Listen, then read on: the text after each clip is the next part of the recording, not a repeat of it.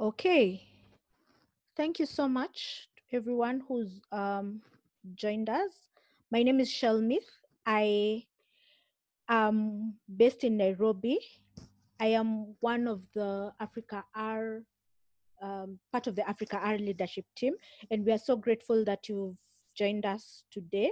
We are facilitating this tutorial as Africa R. So if you've been following the useR tutorials or workshops, you'll notice that different groups have been facilitating different tutorials, and we are so glad that North Africa will be facilitating this tutorial, and it involves Egypt R, some friends from Algeria, and Our Ladies Algiers. And again, we are grateful for this opportunity.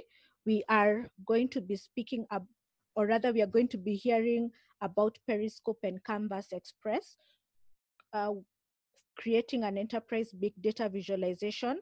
The Periscope R package is a toolkit built specifically to address the need to develop the need of developers to produce enterprise grade shiny applications. And we are going to be hearing from a team from Aggregate Genius, and I'll pass the baton over to Dr. Connie, who will be leading the team for further introductions. Thank you. Thank you so much, Shelmith, for having us here. We really appreciate it.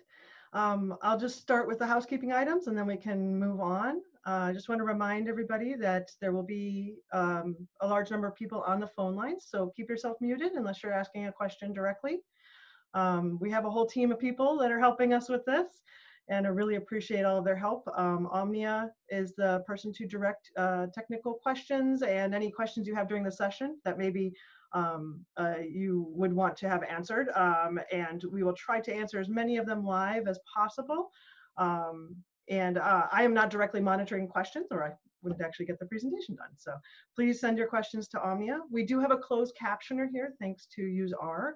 And so if you would like to view the captions, you can just turn them on in Zoom with that closed caption button. And just as a reminder, the session is being recorded and will be made available publicly along with the slides. It will be edited so that the live coding pieces are not a part of the recording that is distributed. So if that makes you more comfortable interacting during the live piece, feel free. But you will, have this for your reference.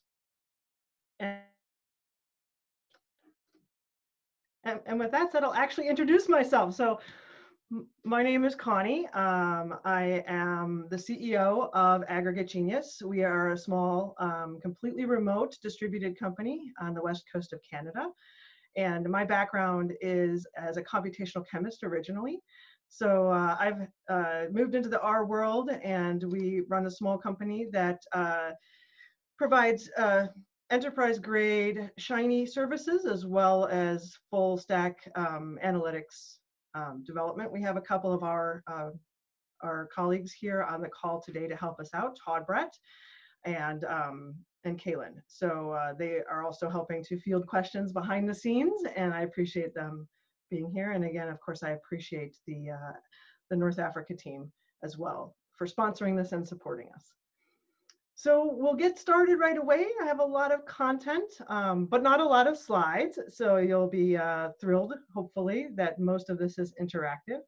But we are going to, during this session, create an enterprise-grade big data visualization application in a few hours. So luckily, it won't take a whole day. And this has been sponsored by useR 2020 and was going to be a live workshop. So although I can't meet you all in person as was intended due to COVID, I do hope you all are well. And I look forward to interacting with you through our questions in our session. So with that, I will get started. So I wanted to just touch briefly on the problem domain. So enterprise grade shiny application. So why a shiny application to start with? Really, it's an invaluable resource in addition to charts and static reports on analysis and data sets, right? Our world is becoming more and more visual, and it's a really nice way to see what you've done when you're doing an analysis and to let your users actually interact with it. From an enterprise perspective, what does that mean? So when you're in a big company, there's competing interests, stakeholders, analysts, the business's interests, and they want to make everybody happy, right? They need to keep their employees happy, they need to keep their stakeholders happy, and they still need to make money. But there's some issues when you take something like a Shiny application and you bring it into an enterprise. So when you're in an enterprise and a big company, you have to have applications that if they're going to be used by a large number of users or your customers, for instance, let's say they're customer facing, they have to be scalable, they've got to be performant, they have to be safe. They need to be consistent. This is your face to your customer, to your stakeholders, to your shareholders. And so they need to be professional.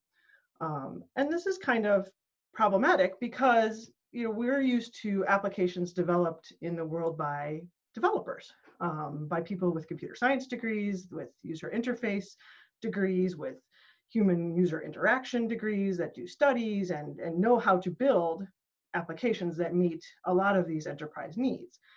But Shiny applications are developed by analysts, largely people focused on science and analytics and insights and results.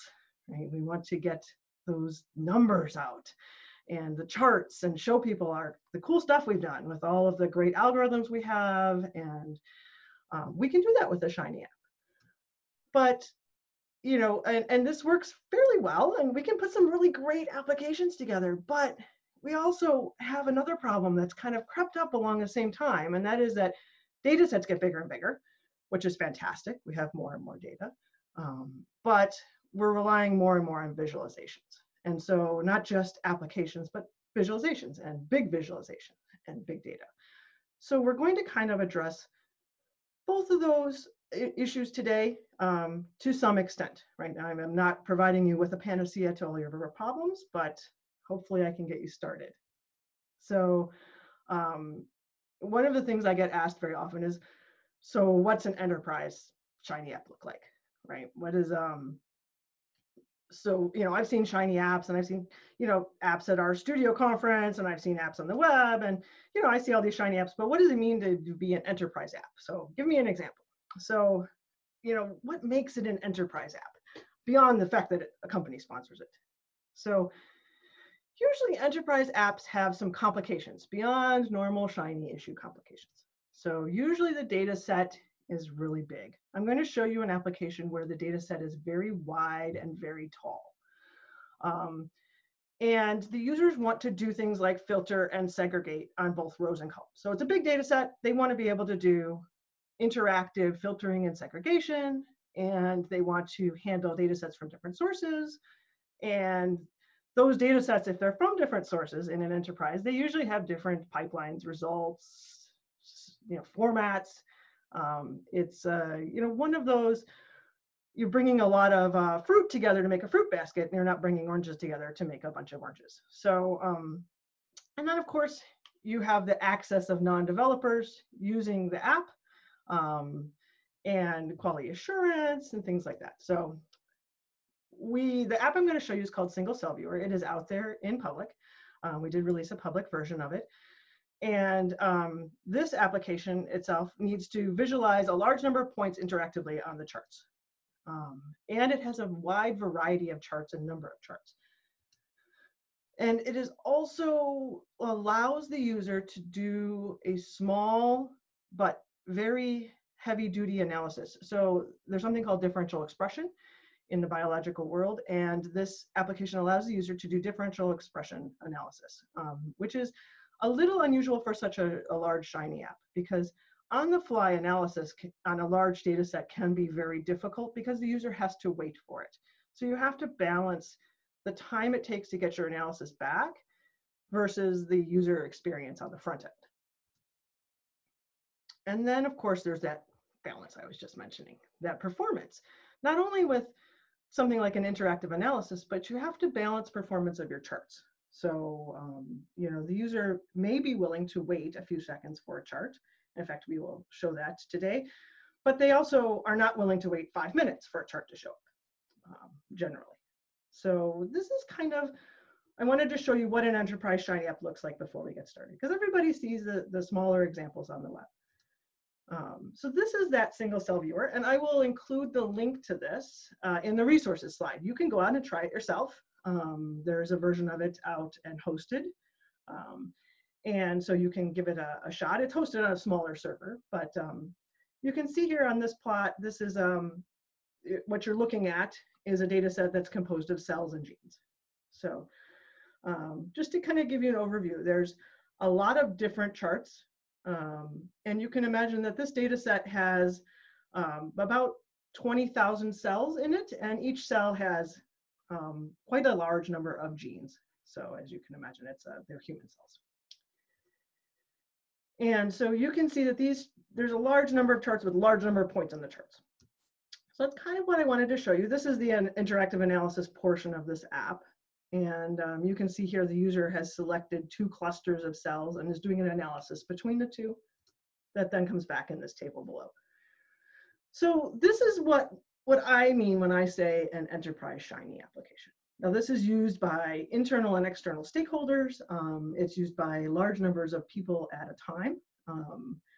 So of course there are deployment concerns and whatnot, but the idea is to give you a jump start on making an application that can visualize large data sets, as well as, I guess I should not get ahead of myself, as well as give you a framework for building an application that could become this big.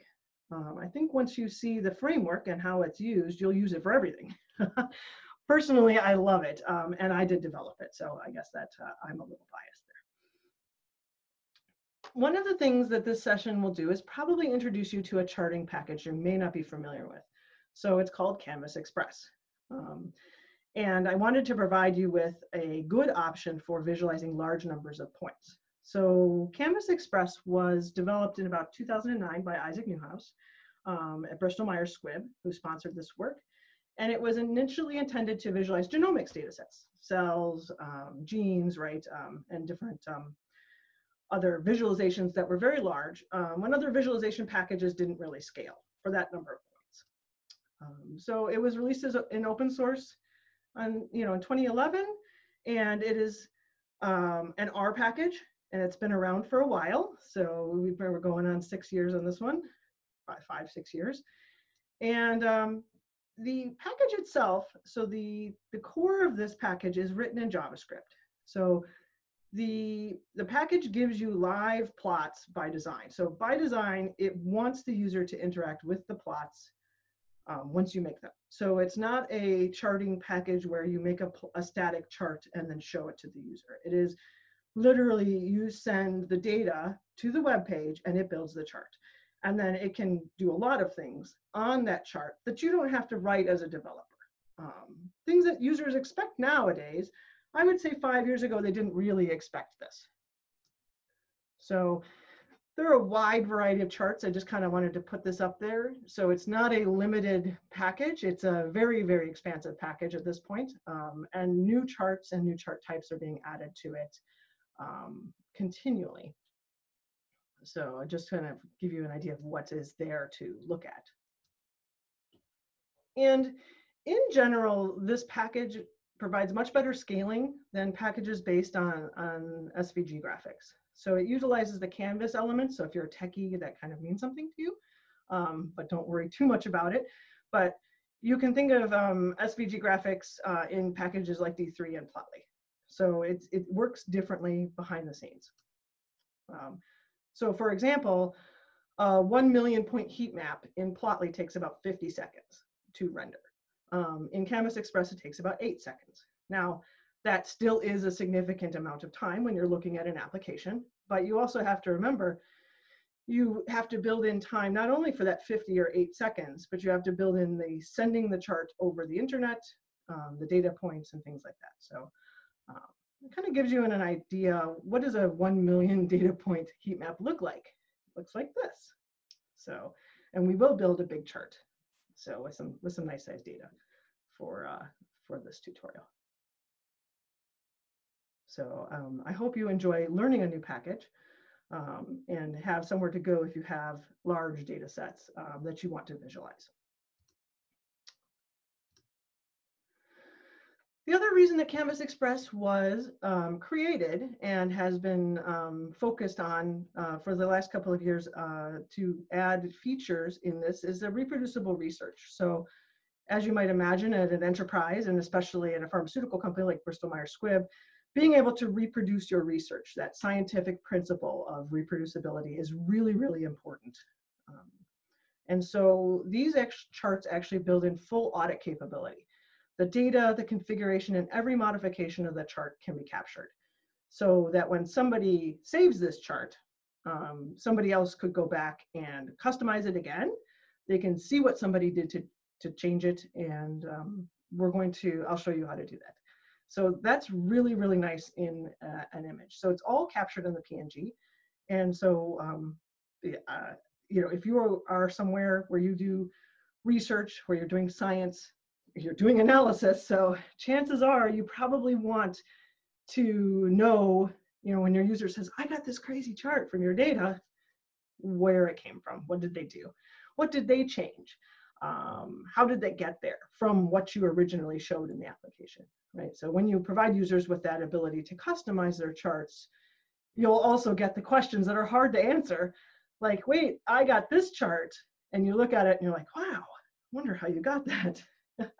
And needless to say, this gives you the capability to go back and be like, oh, you changed this, and then you set this setting, and then you change that, and you filtered your data this way.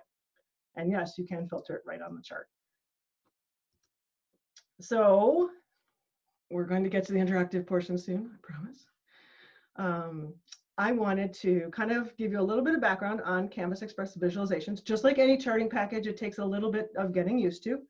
And since it was designed for very large data sets in the genomics field, it applies to any field, but the data format is tabular, but three-dimensional. So you can think of a data table, but a data table with extra information. So it actually utilizes both the column and row names to cross-reference the data sets. And you'll see this when we live code. The charts are built using named options, which I will show you. And the order is your personal preference or style. You'll kind of get into it yourself and build your own style as you use these charts. Luckily, there is a ton of extra information at the website, canvasexpress.org. There's examples there. And since this is a JavaScript package, if you write Java applications or Python applications and you want to bring in the JavaScript library separately, it is not limited to R. So if you have pipelines that are hybrid at your enterprise, for instance, maybe you use R for research and analysis and then also use it for, and then use something different to build your enterprise applications, which is still fairly common. You can still build these charts without R, but you can build them in R. So that's great, but you'll see that this website is super rich. It has full API documentation, and it has a ton of examples, and each example has both JavaScript and JSON and R code that goes with it. So you can just grab it right out of the web page, drop it right into RStudio, and create the same chart, explore the data. So that's a really, really helpful resource that I kind of point you to. So there's a couple of terms. Since the data format is three-dimensional and tabular, and uses both row and column names, variables are the rows. So if you hear me say variables, so you can think of row names as the variable names, and samples are the columns. So sample names are the column names. And that one takes, if you're not a biologist, it takes a little bit of getting used to. Annotations, so it means just what you think it means. It is extra information. So you can add extra information about the rows or the variables or the columns or the samples of the data set. So for instance, maybe your variables have some additional information. We'll talk a little bit about why it's done this way when we get into the code. And you can either have annotations or not. So that extra or extended information is going to be up to your data.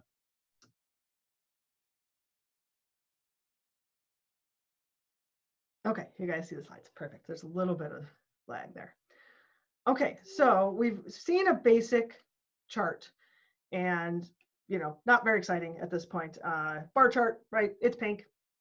it has some numbers on it. But we've seen the data set. And so what I wanted to do was show you, kind of do a quick rundown of the most commonly used options. And that's more for your reference than anything else. And you'll see them used. We're going to go back and we're going to customize that chart and make it look awesome and make some more charts, because we certainly don't want to just have a bar chart in our application. So you have to get your data into the chart. So that's put in with 3 different variables: data, which is the main data set of our application, and that was what we used to create our bar chart; sample annotation, and var annotation. That's where that's where that kind of terminology comes into play. And so, you know, when I say sample annotation, var annotation, you know what's going on. And when the documentation says that, you understand that that is, sample annotation is extra information on the columns, var annotation is extra information on the rows. There's the graph type. The sky is almost the limit. There's a ton of different types of charts you can make, from pie charts to word clouds to network diagrams. There are a ton of really cool charts. And we're always adding more. The graph orientation, right? Do you want it horizontal or vertical? Things that you always need to put in my mind, for a good chart: title, subtitles, the axes titles. Tell your user what they're looking at. The theme. So there's about 10 predefined themes. So if you don't want to have to set, like, you know, all the different colors and stuff each time, you can use one of the predefined themes. Data point size, transparency, always a big one with big data sets. And then there's a special option that's called scale font factor. And it's a great way to resize some of the text, but not all of the text, right? Let's say your title is really big and you want your axis titles to be smaller, right? But just a little bit smaller, we're going to do that. And then, of course, you can move your legend around. It's always a good idea to have a legend if it's not obvious on your chart what you're viewing. So there's a ton, and there's more. There's more. There's a save file name, and when your user downloads your chart, it should have a good file name. The program and the package will assign a file name, but honestly, you know, if we were using that, and we will set a custom file name for ourselves, but you know, the chart we just made, it makes more sense to have that be, you know, frequency underscore age, or, you know, maybe the name of the data set underscore frequency, right? You know, so it can start with something that makes sense to your user, so they don't have all these files in their download that they don't know what they mean.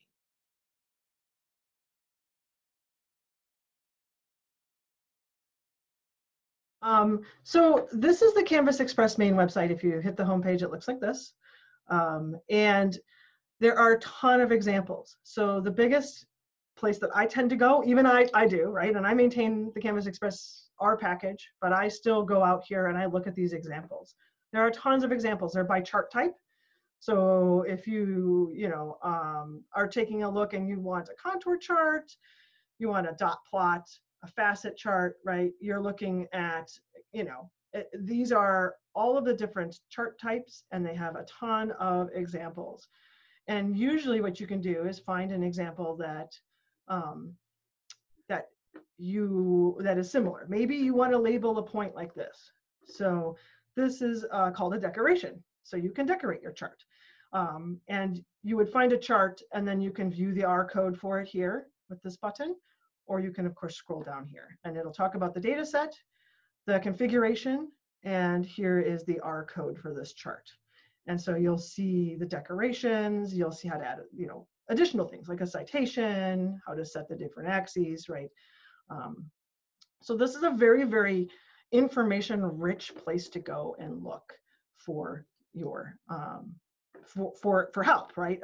When you're going to create a new chart. And you'll see here, obviously, these are same functionalities we have on our charts. Now, the functionality that's shown on the chart depends on the chart type. So you'll notice that for this chart, there's a lasso, and that's actually to allow you to select, you know, points without a square, right? So I just selected these 3 points. But you know, there are tons of examples. Like, this isn't just one scatter 2D. You can, you know, go see other plots that are, you know, richer, that are based on different data sets. And this is the place where I would send people to go for help, and it's where I go for help. I don't remember everything about the package. There's a documentation section as well. And then there's the APIs, right? So this will walk you through some of the documentation. And then there's the API. So the API itself is all of the options that are generally exposed. So if you're, for instance, looking for, hey, I need to set that save file name. How do I do that? What can I set it to? Which charts is it, used in? This is the option name, and then you would set it to a value, a string value, right? Maybe you need to tag your chart. Maybe you want to change the theme. Here's the themes. So, and we will do this. So I wanted to show you the website just briefly so that you know where to go on the website for help. The website is the latest and greatest version. The R package trails behind just slightly. Our team at Aggregate Genius maintains the R package, and we run tests on it, and we make sure everything is still working, and we put out those updates to CRAN. So that is, and you're welcome to check out the package yourself and contribute if you find the time.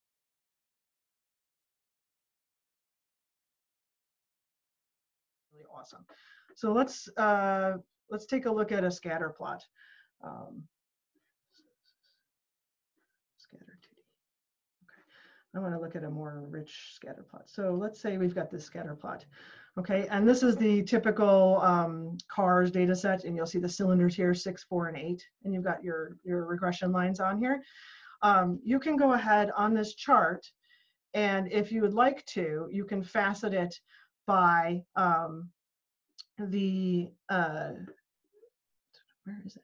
Segregate, sorry, switching gears. So you can segregate it by cylinders. What if I want 3 charts where each cylinder is on their own chart, right? So I can do this right on the chart. Now you can preset it up, and you can go ahead and segregate it initially, but your user can also do this, which is really, really awesome. If you take a look at that single cell viewer app, you could, for instance, facet that front chart where it shows all of the genes and all of the cells by gender.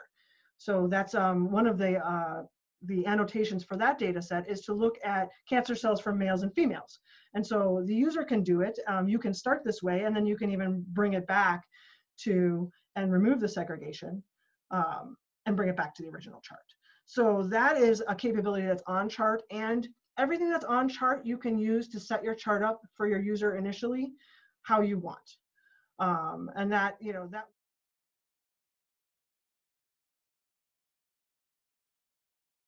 So we're going to jump right back into a topic that's usually much more development focused than not, but I want to provide you with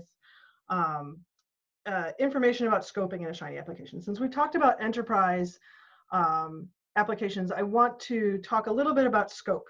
So there are 3 main scopes in a Shiny application. There's global. It is accessible to all scopes and the UI. And it's only present when a global.r file exists. So if you're used to using a 2-file application where it's app.r and server.r, you don't actually have a true global scope. But that is global to everything. And then we have something that's called session global. It's accessible to all server sessions. And this becomes important when you deploy your app. That means that all of the user sessions, which are green here, are attached to this session global scope. So that means that those are shared across all the sessions. So there's no differentiation between user sessions. And it is outside of that server function in a 2-file app, if you're used to 2-file apps. And then there's that session local. And that is inside of the server function in a 2-file app. And that is the stuff that the user changes. So if they change a widget, right, you want them changing their own widget value, not Joe's widget value, right? So if you have multiple sessions and you put your widgets, for instance, in the session global, if one user changes it, other users will see the change. So session local is generally where most of the code will go for a Shiny application because it's the part the user's interacting with.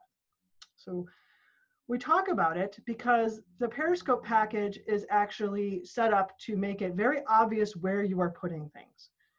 So the global scope is meant for what, right? What would you put there? So what goes there in a Shiny app? Things that go in the global are things like library calls. If you use dplyr everywhere, put it in the global scope. You don't need to put a library call inside your UI. You don't need to put a library call inside your server file, right? Things that are static data sets, things that nobody can change, that you're just referring to, anything that's a connection pool. So if you have a database that you're connecting to, the pool would be global, and then your sessions would grab connections from it. You have to be careful in the scope for environmental pollution. If you name a variable X and put it in global, everything will see X. And you have to be careful because you can have data and security exposure issues. So session global is a similar global type of scope. And in general, you would put common functions there. You might put connections. Again, you could put static variables and data sets here instead of in the overall global. If you need to access them in your UI file, like to set up a UI, you would want to put it in global. But if you're not, if it's just behind the scenes, it would be in session global. Again, you have to be careful with this scope. Session local is where most things go. Most of your code actually goes there. It's a reactive context. So this is one session of the application, one browser. A lot of people say one user, but a user can have multiple browser sessions open. So it's one session, literally one window into your application. And you should always use the most restricted scope possible.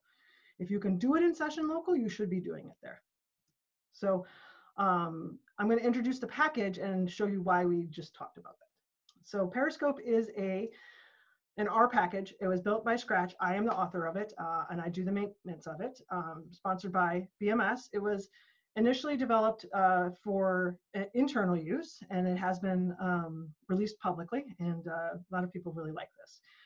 It is a framework for developing these Shiny applications in an enterprise. So, but it is not the solution for all of your problems. So Shiny app development is still Shiny app development. So it's also not a substitute or replacement for properly planning an application, but it helps you out. It really helps reduce the amount of coding you have to do. We call it boilerplate. For common things, how do I style that button? How do I make this do that? Those are those boilerplate, the wheels on the bus items. It creates a consistent UI experience. So you may or may not like the UI. A lot of people like it. It gives you that dashboard-ish UI that works across a lot of different applications. And when you're in an enterprise or you have somebody with multiple Shiny applications, hundreds, developed by many different people, you need that consistent user experience. When they go into an app, they expect certain things to be there. It'll also help with your scaling and scoping concerns for multi-user apps. If you've developed Shiny apps before, if you have any sort of group size, a lot of times you'll find that you make it, it works great on your machine. You send it to your friend, or whatever, your group, your PhD cohorts, your colleagues, and two people try it at once and something goes way wrong. And that's that scaling and scoping concerns. So this package makes it very obvious where things go, and it keeps your scopes as safe as possible.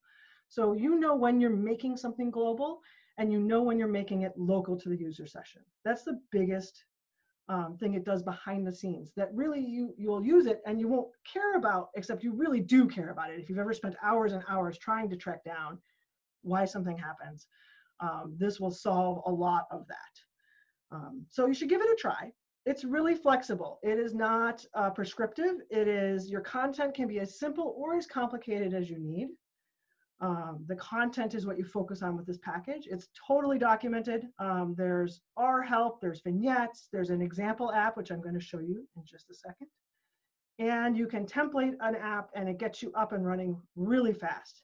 And that's how we're able to do this workshop today and not spend 3 or 4 days building a Shiny application from scratch. So it is actively maintained and updated. This isn't some old or abandoned package. We are constantly adding things to it. And improvements to it. So I'll just give you a quick rundown of conveniences. We're going to use the Shiny module if we have a chance to put in a file button, but there's a number of modules that are actually included with the package. And each of these modules has a dedicated vignette to show you what it does and how to use it. But the things that are really built in that you don't even have to worry about, you can just start your app and it's there and it will work, is the busy indicator, the tooltips. Tooltips are super easy to put on things. We'll add those. There's alerts that show up in the app in standard locations. There's URL parameter fetching. There's a reset button. if your organization requires logging of actions, you can log your users' actions. A lot of places require that audit capability, and for things like financial applications, that's really, really important. And it will work on devices, so it's already responsive. And you can have a left sidebar app, a right sidebar app, both or none. So the sidebars are up to you. That's one of the more recent features we've added.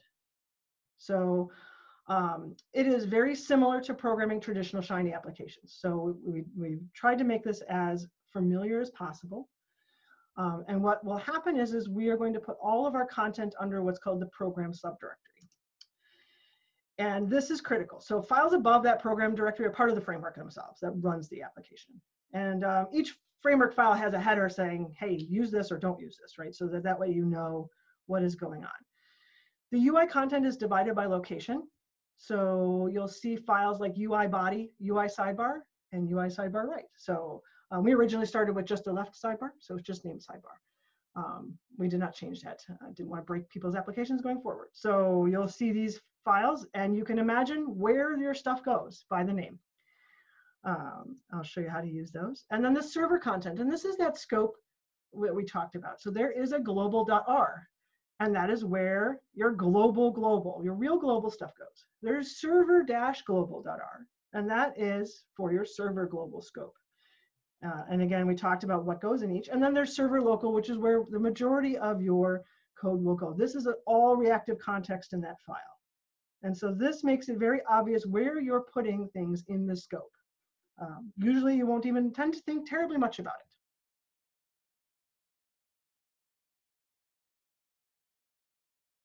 So I wanted to talk briefly about planning a Shiny app. So I've jumped right on in with this example application, but really Shiny application development is less like R programming and more like enterprise, like you think of building Facebook or building an app on your phone, a game or something like that. You actually need to plan it. And that becomes more and more important as your app gets bigger and bigger. Are you guys seeing my share? This sharing is paused. We're seeing planning a Shiny application. Yeah. Okay, in presentation mode? Now, yeah. Yes, okay, fantastic. So planning a Shiny application doesn't have to be complicated. I use this example on the right with my teams, and my teams are used to this. They call it Connie Draw. You know, if you're a whiz at layout packages and PowerPoint, maybe you'll do it in PowerPoint or Word. But the idea is you kind of need to say, look, I have a screen and I'm going to show the user some things. I'm going to put the controls here, and these are the kinds of controls I need. And these are the kinds of data and visualizations I need, right? I need a table, I need some charts. I want them to kind of look like this. That's the idea. So some basic planning is really necessary. And a lot of times my planning looks like this. You do need to think about your data. Where are you going to read it? How is it accessed? Is it static? Is it big? Is it going to change? Do your users actually change it? How you're going to get it into your application. So you do need to think about these things. You need to think about your user. So that's actually really important. Why are they using your app? Are they using it to explore? Are they using it to create reports that are given to their boss? Are they using it to find, you know, efficiencies in marketing results, right? Campaigns, or do A/B comparison, right? Why is the user using your app? And then, you know, that kind of goes in concert with what controls are needed. And then you pick your tools, right? Depending on your app. So, and again, you have a toolkit. Maybe sometimes you need a hammer, maybe sometimes you need a screwdriver. And so those are, you know, the tools that you can pick from, right? You know, the charting libraries are, you know, a whole ton of them. There's a whole ton of different table formats. There's a whole ton of widgets in Shiny, like a lot of really awesome things that you can add to your application. Maybe your application's actually so cool and has such interesting charts, you need, you know, TensorFlow in there, and you need custom D3 visualizations, right? So remember, the sky's the limit on content, but you do need to kind of plan ahead. And that's really what I'm saying here. So plan your layout, plan your styling. a couple of notes on reactive programming and Shiny modules. So there's a difference in programming Shiny versus programming R. So R is a functional language, and we're all used to going line by line, executing something, looking at results, executing something else, looking at results. And that's that functional language. But remember, in Shiny, the user is not going to go in the order you expect. The user is going to go in their very own order. And that is tough, right? So it works much more like a modern application. It's reactive. The user does something, something else happens. But the trick is that not just one thing happens, lots of things happen. And as your apps get bigger and bigger, more things happen, and you have to keep track of what's happening. So keep that in mind. Even though R is a functional language, the pieces of Shiny are going to trigger other things to happen. And then there are contexts. So there are places like that server local file that is reactive, so that everything that goes in there can change and trigger something else to happen. So that means if you change a reactive variable, something else will probably happen. Anything that depends on it, unless you isolate it. So reactive variables include variables you define, and that's very useful, but it's not just an input and output in session. So, and there's whole blocks of code that can change. And so just keep in mind that it's not just observes, and you can restrict it with isolates, but you do have to plan ahead for if you change something and something else depends on it, it will change. And the order of that change is not necessarily what you might expect all the time. And I say that not as a dig or anything wrong with Shiny or R or the way that it's done. It's just that when you trigger an event, when the light stops at a road, certain things are going to happen. The cars are going to stop, the pedestrians are going to walk, but pedestrians are all individual. And so sometimes a pedestrian might walk faster than a car stops, right, and get hit at an intersection. So you just have to be cognizant of the fact that there's a whole chain of events that are going to happen. And if you need them to happen in a specific order, you may have to make them happen in a specific order. So, and I'll just briefly mention Shiny modules.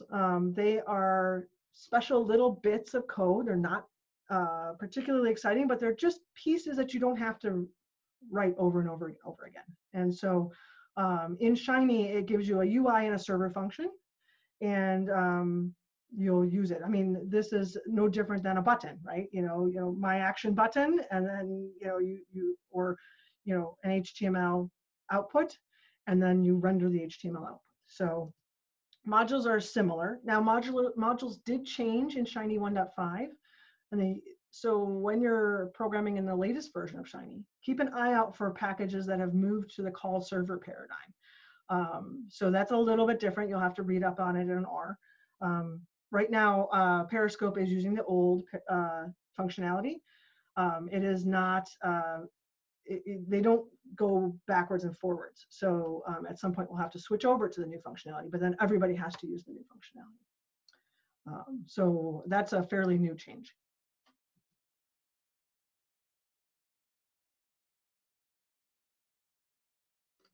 Okay, and some debugging items that we actually already got to. And then deployment, you do need to think about where you're going to deploy it. RS Connect was mentioned. That is where most enterprises and Shiny Server Pro will deploy their applications because it handles the scaling nicely. Remember, if you're using the free Shiny server, it is single threaded. So if you have 10 users connecting to one application, you are using one thread for 10 users, and they all have to wait for each other. As long as you scope it correctly, they won't interact with each other's sessions, but keep that in mind. So it depends on your platform. But this is not a package that actually deals directly with deployment, but it is completely compatible with different types of deployments. It is that inside part. This is directly dealing with Shiny. So there are other toolkits that deal with deployment specifics. So I will give you these slides, of course, and these have those resources on them that we talked about. CRAN is the primary repository for these packages. You're welcome to go check out the GitHub repositories as well. I have put them on here, but remember GitHub, until it's actually gone through the process of testing and out to CRAN and merged back and tagged, you will notice that there may be some differences in GitHub, just like any other package that's in development. And it may or may not work from GitHub. So please use the CRAN package when you're developing Shiny apps, and you'll find they work the best. That single cell viewer that I showed you, it has a preprint publication if you want to read about the science and why it was created. And you can check out the code and take a look at an enterprise apps code, and you can try it out on our little hosted server at periscopeapps.org, where we have hosted some Shiny apps for people to give a try. CanvasXpress is also out on CRAN, and you can check it out at canvasexpress.org.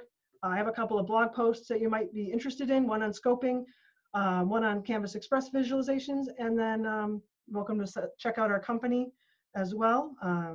We're Aggregate Genius.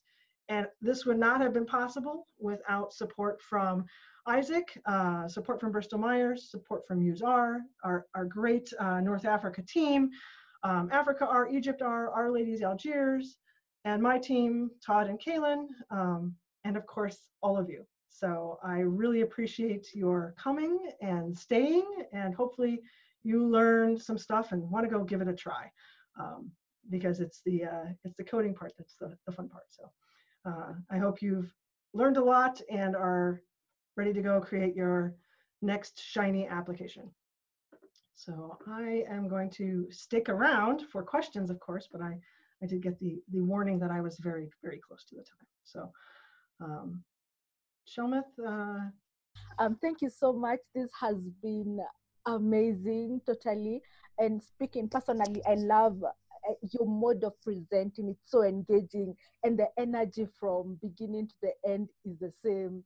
Like, I can't even imagine we are almost going to 3 hours. Thank you so much. We are so grateful.